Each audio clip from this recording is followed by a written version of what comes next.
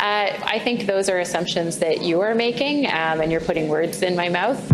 There is an absolute abundance of news here in Canada. Welcome back to Moose and Loose. My name's David. In today's top stories, we've got a couple of votes, including the main one, the non-confidence vote that was put forward. We've got a bunch of poopy pants liberals. We've also got Justin Trudeau getting heckled and humiliated all the way down the street, among a bunch of other things. So let's jump into this. First off, posted by Larry Brock, we've got this. This is a vote to stop the quadrupling of the carbon tax, as you can see, voted here by Pierre Poilievre and Larry Brock. It was defeated by Justin Trudeau and Jagmeet Singh. We've got another vote here. This was the important one, the non-confidence vote to kick Trudeau out of power. As you can see here, we got Pierre Poilievre and Andrew Scheer voting yes to kick out Trudeau, and obviously Trudeau said no, Jagmeet said no, and Blanchette said no. So Trudeau stays in power. Next up, we got this. It says Canadians will face fees for UK visits starting January 2025. That's right, folks.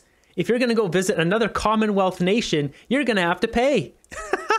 Justin Trudeau's absolutely ruined the Canadian passport. It used to be this golden thing. You could go anywhere with it. I guess if you go to Egypt now, it's a major problem. The UK now, you're going to have to pay, I believe it's $59. I have a feeling that the UK is going to be getting quite a few less visitors from Canada, because that's absurd. Next up, we got this clip here of Justin Trudeau getting heckled and humiliated while he's taking photos with people, because only Justin Trudeau would do that. For all the dead Canadians because of your lies and corruption. You're a liar, you're corrupt, you need to resign, you're a failure, everybody knows it, no one trusts you, and there are millions of Canadians who've had their lives destroyed because of your lies and corruption. We want justice for the dead.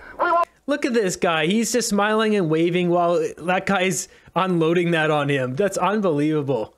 This guy. Justice for all those dead Canadians because of your policies, your lies, the lies and corruption that keep us in permanent war. You've got to stop the war machine. You're a degenerate war criminal, degenerate war criminal. Stop the war machine. Stop the war machine. So notice here, this is Justin Trudeau right there. So he stops, there's some people here. Like, oh, let's get some photos, guys. Well, this guy's saying war machine behind me. Unbelievable. War criminal. Stop the lies. Stop the corruption. Stop the lies. COVID lies. War lies. Look at this guy. Just get those photos, Trudeau. We want an end to your corruption. We want an end to your lies. You're responsible. You're guilty. You have blood on your hands. Your bloody fingerprints are all over the war machine. This guy he doesn't do any actual work. He just walks around, takes photos with people. You're immoral. You're irrational. It's got to stop. We've got to stop you. Your lies, your corruption. It's got to stop.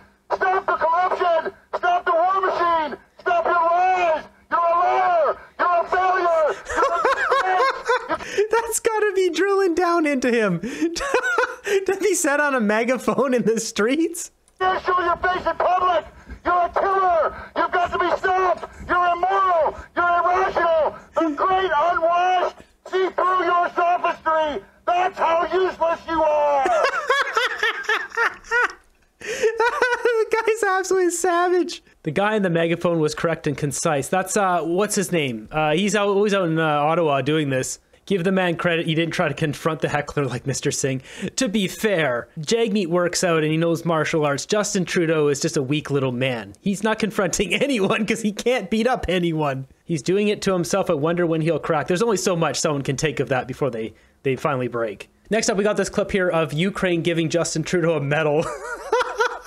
This is just, wow. By decree of the President of Ukraine, for outstanding personal contribution into strengthening interstate cooperation, supporting state sovereignty and territorial integrity of Ukraine, the Order of Freedom is awarded to Justin Trudeau, Prime Minister of Canada. Great honor for me. Order of Freedom. Thank you. This is the most disgraceful thing I've ever seen. Giving Justin Trudeau a medal while he puts our peoples out on the streets. President of Ukraine, Volodymyr Zelensky. More things that you did with your team and with Canada. Thank you so much. Thank you for your support and big help. Thank you, Volodymyr, but I accept this only on behalf of all Canadians who have been as steadfast as you would want. We support you. We stand with you in this fight that is your fight, but that is all of our fight for democracy, for sovereignty, for territorial integrity. Ugh. We got this clip here of Vassy and Karina Gould. This is ridiculous. So Vassy keeps asking her about this situation with the Bloc. The Bloc wanting to make a deal with this pension.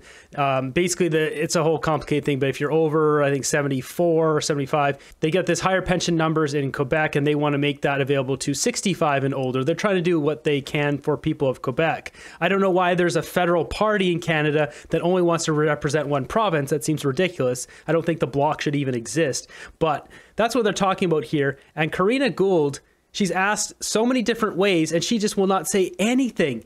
And she starts to get noticeably annoyed. You'll see here.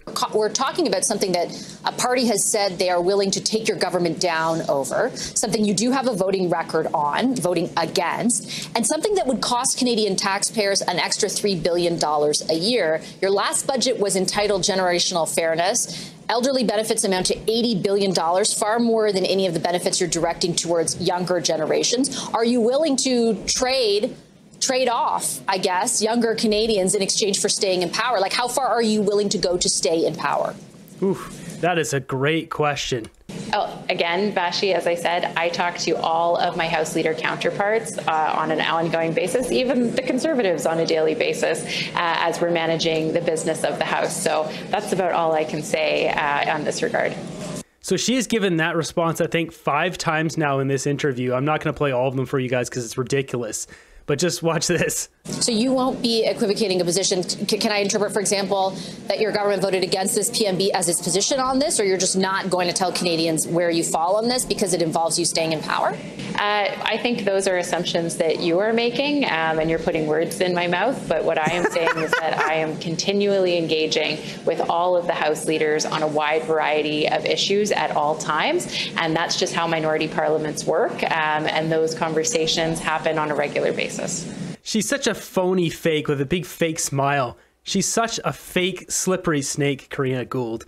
Vassy is just trying to get something. Why would she come on if she's not going to answer anything? An update too, Pierre Poilievre, being the leader of the Conservatives, gets to decide, everything with the party, and he's not having any more Conservatives go on CTV after they edited his words and changed a whole sentence to change a narrative of, what he was saying about the dental bill. So I would suspect the only person who, if they were to show up on Power Play or any one of these shows, would be Andrew Scheer. But even then, maybe not him. Yeah, I'm certainly not trying to put words in your mouth, Minister. I'm trying to figure out on behalf of Canadians if in a month you're going to decide to spend $3 billion a year on something that would mean you stay in power.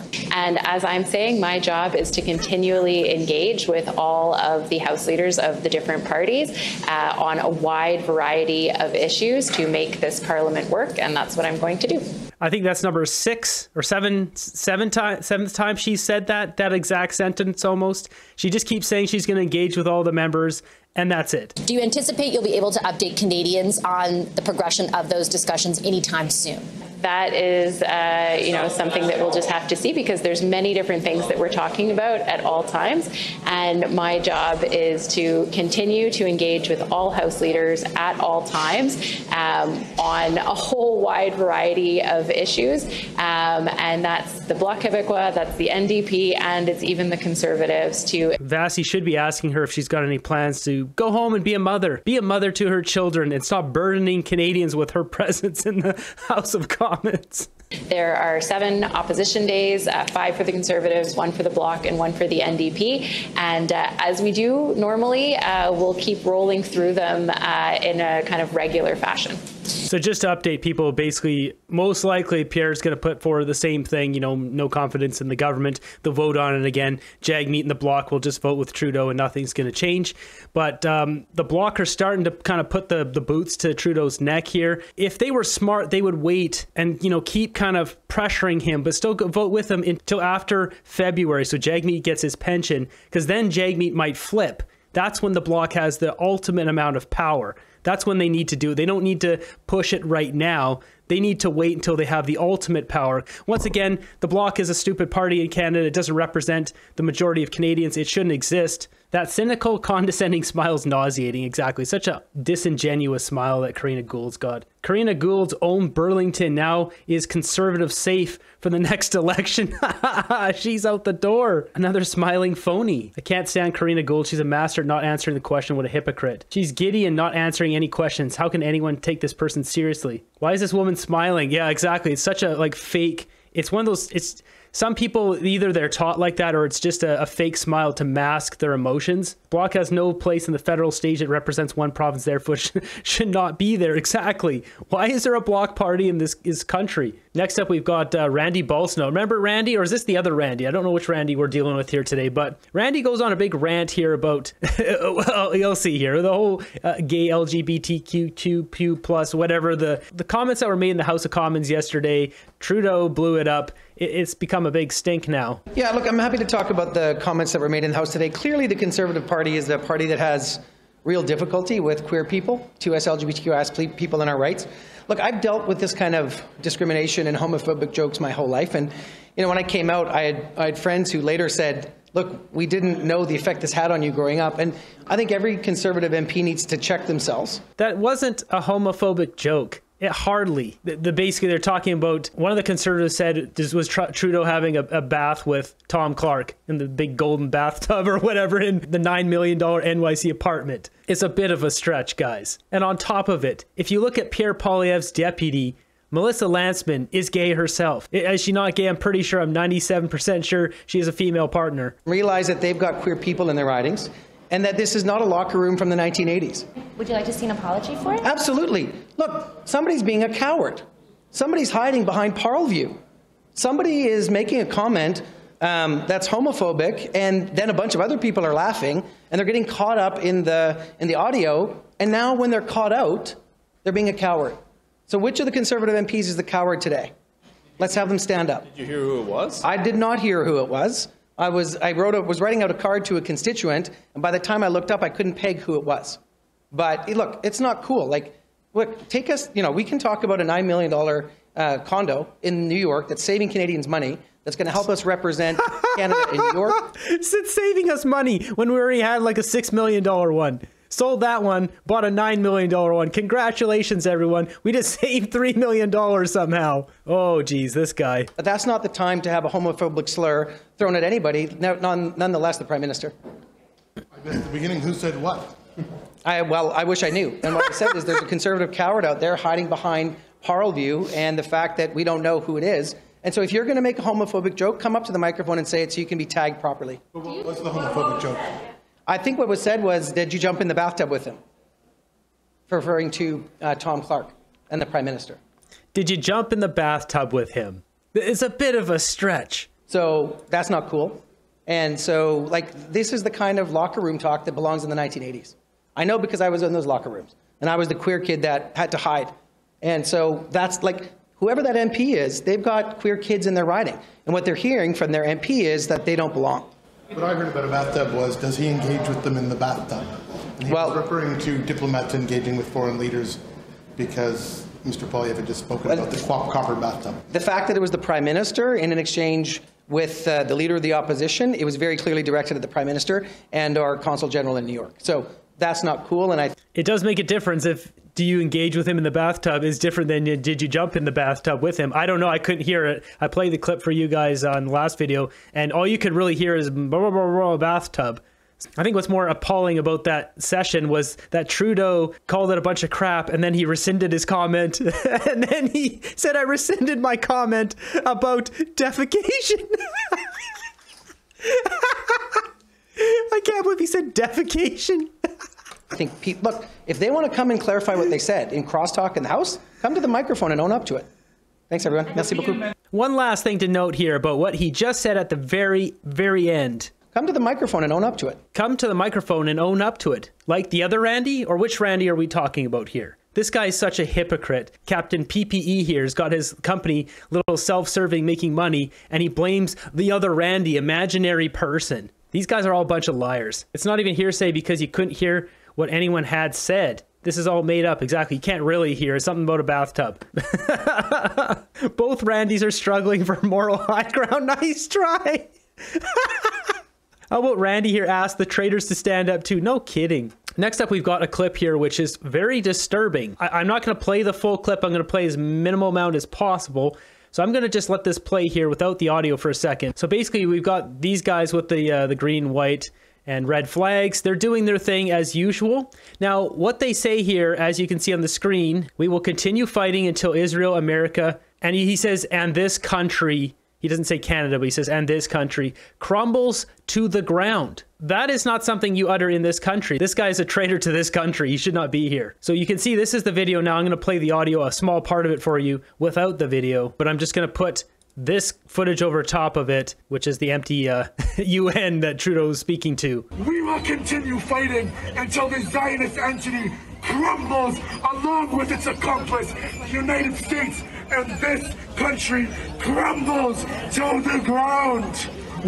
This guy should get a job as a voice actor for video games, because I'm sorry, you talking about this country crumbles to the ground? I don't think you should be in this country. Not if you want to destroy it. This guy's not a Canadian. Why is he here? And they always have their face covered, so they can't be easily identified. We've got another liberal bonehead here, Melanie Joly. It just doesn't stop. This one posted by Cat Canada. It says Foreign Affairs Minister Melanie Joly calls the Taliban to restore women's rights to education and to meaningfully participate in public life. I can't even, it's getting so stupid in this clown world. We're all aware of the global pushback against women and our human rights, and the increased threats faced by those who dare stand up and advocate and protect women's human rights. Digital technology may have increased freedom of expression, but it has also silenced voices. Over the last 2 days, foreign ministers from around the globe came together. We exchanged experiences and lessons learned, and we identified potential solutions for positive change. First, within the UN system, it is time for the next Secretary General to be a woman. And that was clearly called on by all women foreign ministers. The UN has been existing for more than 75 years, so it is more than time. We also need better gender parity for the presidency of the UN General Assembly. And when it comes also to Afghanistan, we called on the Taliban to restore women and girls' rights to education and meaningfully participate in public life. So first off, whoever's best for the job is the one who should be put in that job. If that's a woman, it's a woman. It shouldn't be like, well, it's time for a woman because we haven't had a woman there yet, or whatever. Her talking about the Taliban? We called on the Taliban to restore women and girls' rights to education. You're calling for the Taliban to restore rights. This is so stupid. You realize they're a bunch of T-word people, right? Recall when the former MP for Peterborough referred to the Taliban as our brothers? The lack of realistic thinking by our elected never ceases to amaze me. They're going to take offense to that request. I'm sure the Taliban leaders are saying, I never thought about it that way. Thanks for showing us the error of our ways, Jolie. Yeah, like, come on. Jolie's all fluff, no substance. She's looking for votes from naive women. Yeah, that's basically it. Next up, we got this clip here of Stephen Guilbeault. He's challenged by the reporter on his climate action plan. He doesn't like that question. Why do you think your climate plan is not resonating with Canadians? Well, it's much easier to say axe to tax and leave it at that than to explain to Canadians, well, climate change is real and we need to be doing something about it. And this is one of the measures we've put in place, and this is how it works. Like, you can say axe to tax in 10 seconds. Explaining why we need to act on climate and how carbon pricing and the rebate works is much more difficult. Axe to tax takes like 2 seconds to say. First off, nobody's buying this garbage. The carbon tax is just a tax. The phrase carbon tax is just like calling it the elephant tax or the GST. It's just a tax. it doesn't do anything for the environment. If you actually want to do something for the environment, you guys would focus on planting billions of trees. So let's get real. You guys don't actually care about the environment. That being said, we've shifted the way we talk about it, and we are seeing that more and more Canadians understand that they are getting the rebate, that it is helping them, and that's what we will continue doing in the coming months. Minister, are you suggesting Canadians just don't get it? No, I'm saying it's a complex issue. And it's been I've been working on climate change. I've been working on climate change for over 30 years, and over those 30 years, many organizations have been working to help Canadians understand. And Canadians are no different than Europeans or Americans. It is a complex issue to understand. It'll be a nice day once this fool, also Adam Vancouver, and all these just boneheads are just tossed out of office. This has been the biggest scam in Canadian history, all this garbage. The carbon tax, the carbon rebate, all of it. So we got a guy here who posted a reply, which basically sums it up. This is in America, but it says, explain to us how will the temperature go down because of our contribution. We emit 1.5% of the emissions in the world. This clip here comes from the American government, but they're basically challenging them on this exact thing. $50 trillion, as some of your colleagues have testified, to become carbon neutral by 2050. How much is that going to lower world temperatures? So every country around the world needs to get its act together. Our emissions are about 13% of global emissions. Yeah, but if you could answer my question, if we spend $50 trillion to become carbon neutral in the United States of America by 2050, you're the Deputy Secretary of Energy.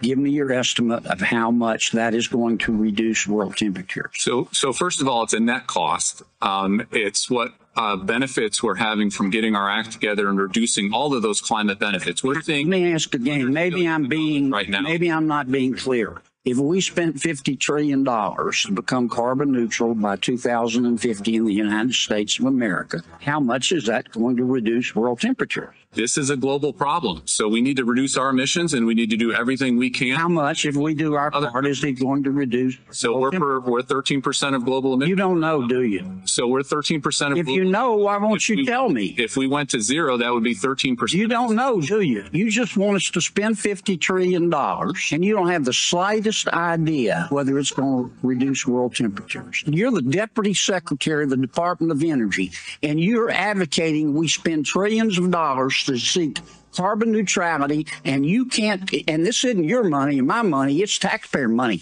and you can't tell me how much it's going to lower world temperature? Wow, yeah, you got roasted there. Jumping over to my group, let's see what memes we've got today. We've got this one here. It says Doug Ford says he wants to build a tunnel under the 401 Highway of Heroes. Yeah, I guess he wants to build that from, what was it, Brampton to Scarborough. I'm sure it's possible to build an underwater tunnel like this, but not in Canada. Things just don't get done in Canada. Norway, sure. China, yep. Not Canada. And I thought self-checkout at Walmart was bad. Self-cemetery. Trudeau's MAID program. Liberals quietly announced new pandemic preparedness agency, Health Emergency Readiness Canada. Money-making scheme is what that is. The best stimulus package would be a 0% income tax. Yeah, that's not going to happen around here. Takes a special kind of stupid to want another 4 years of what we just had. No kidding. If I only had a brain. If I had balls. Another day of Justin Trudeau getting heckled and humiliated. How many more will it take for the guy to just step down? I don't think he will, because if you think about it, let's just do the math real quick. He makes $405,000 a year, something like that. $406,200. That's what he makes right now. If you take $406,200 divided by 365 days, he's making he's making $1,100 a day. He's not stepping down. He's going to squeeze that for every day it's worth. That's crazy that we're paying that schmuck that much money. Not to mention all the stuff he gets paid for him, you know, reimbursements and all this stuff, $10,000 on a private maid and all, or chef and whatever it was, thousands of dollars in groceries, free flights everywhere. He's not giving that up. So really, Canadians just need to keep doing what we're doing here. Keep heckling that guy. Make it known that we're unhappy with his policies. Make him feel uncomfortable when he's on the streets, because he is ruining our country. At some point, the guy's going to crack, because he's starting to crack in the House of Commons. It's only a matter of time before he cracks on the streets and the guy leaves.